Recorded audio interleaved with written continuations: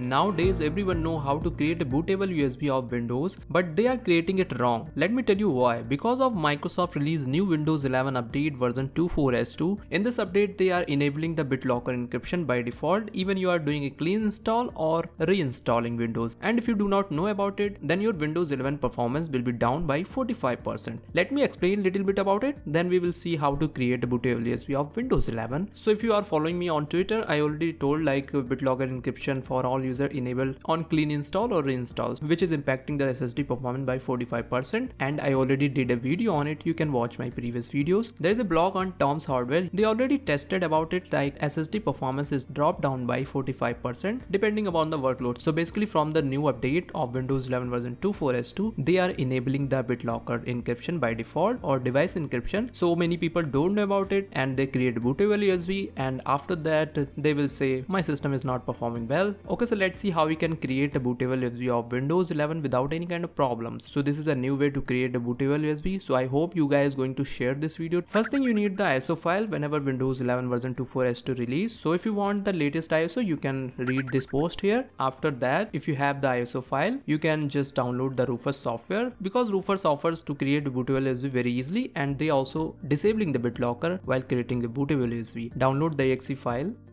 Make sure you are inserting the USB drive in your system.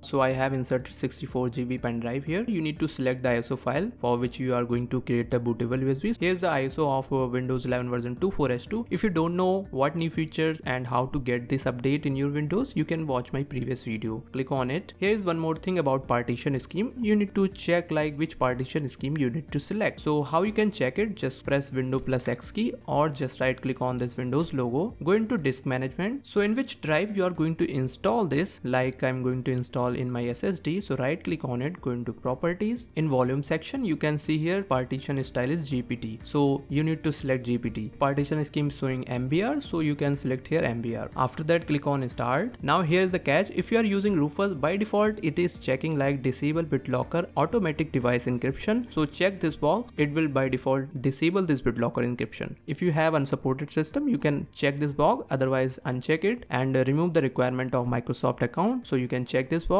create a local account, check all these boxes here, click OK, and this will format your pen drives. Click OK. So after that you have bootable USB of the latest version of Windows 11. Now you have successfully created the bootable USB of Windows 11 version 24H2. Close it, go into drives. Now you can see all the files here. After that you can use this bootable USB, do a clean install of Windows 11.